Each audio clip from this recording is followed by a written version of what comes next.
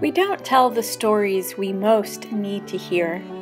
We tell the stories we want other people to hear. It makes telling true stories hard. It makes telling true stories radical.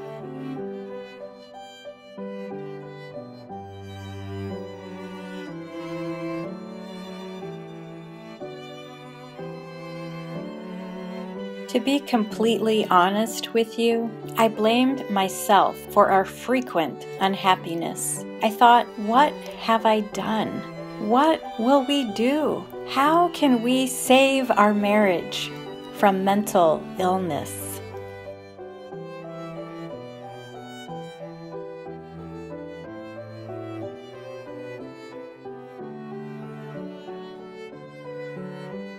This is what I know. One of the most tragic dynamics of mental illness in marriage is how it empties our tank of love and the desire to make love. The heart and the body need love in order to keep going. Marriages need love in order to thrive.